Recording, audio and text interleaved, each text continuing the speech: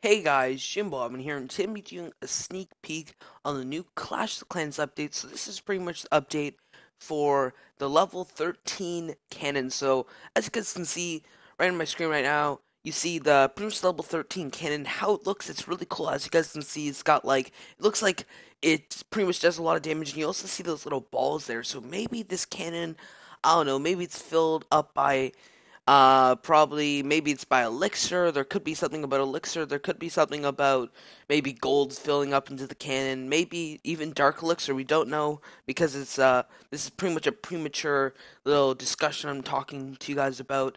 Also, guys, of course, the cannons that do more damage. I don't know. Maybe there could be even more range. Maybe you could toggle between modes with the cannon. I don't know, but it's definitely be really, really cool once it comes out. Um, and yeah, that's pretty much it for this update, guys. Hope you guys enjoyed it. If you did, a like would really be appreciated. And if you really enjoyed this video, guys, make sure to hit the subscribe button and make sure to apply to the Jimboevan.minecraft network for a 70% revenue share. But that's the me, guys. This has been Jim11, and I'll see you guys later. Bye.